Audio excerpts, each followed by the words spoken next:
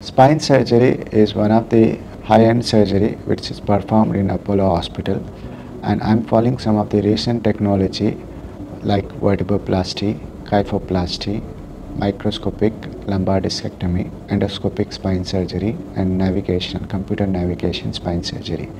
The benefit of all this surgery is it's a minimally dissection, and the patient will have maximum benefit from this.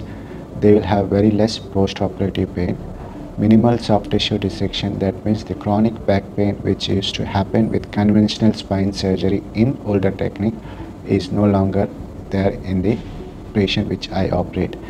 Thirdly, because of the navigation technique and 3D C-arm technique, the placement of screws is like almost 100% with no error in placement of screw into the canal.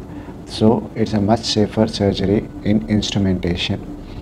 So I will recommend my patient whoever needs a spine surgery, whether it is a lumbar discectomy or whether it requires an instrumentation, avail the surgery of navigation and endoscopic and microlumbar discectomy which is available in Apollo Hospital.